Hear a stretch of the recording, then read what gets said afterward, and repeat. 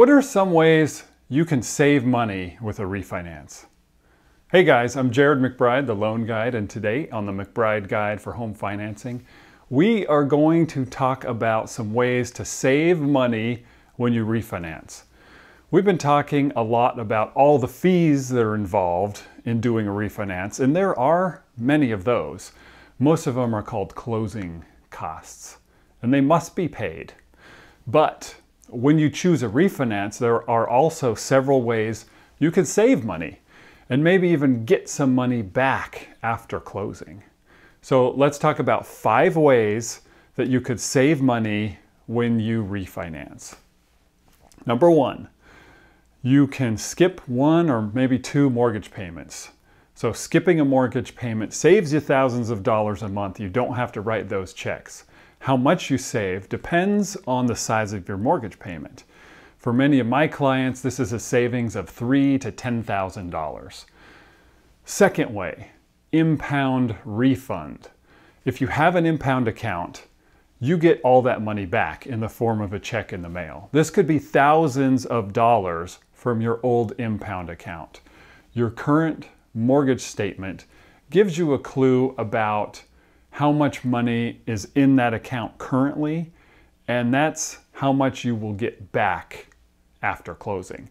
It's not unusual for some of my clients to receive $5,000 to $10,000 as a refund from this impound account. Number 3, limited cash out. So at closing, you can get up to $2,000 cash out and still be classified as a non-cash out mortgage.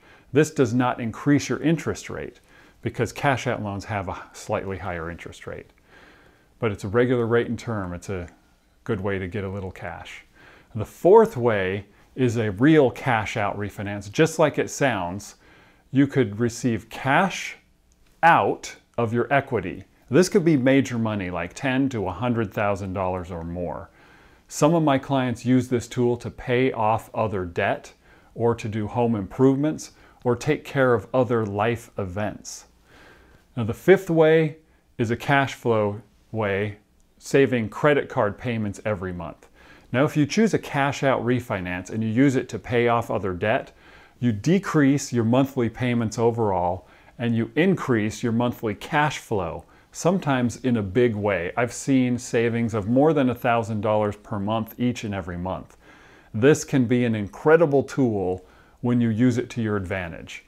With a cash out refinance, you can pay off debt and have a lower monthly payment.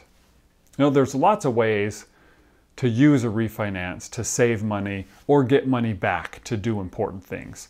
Let's stick with a restaurant analogy to explain a little bit.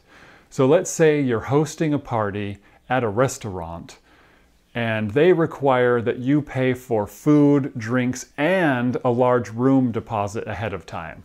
You pay the deposit to reserve the room and for the services requested. So you're all paid up, and when the night of the event arrives, you're able to enjoy the party.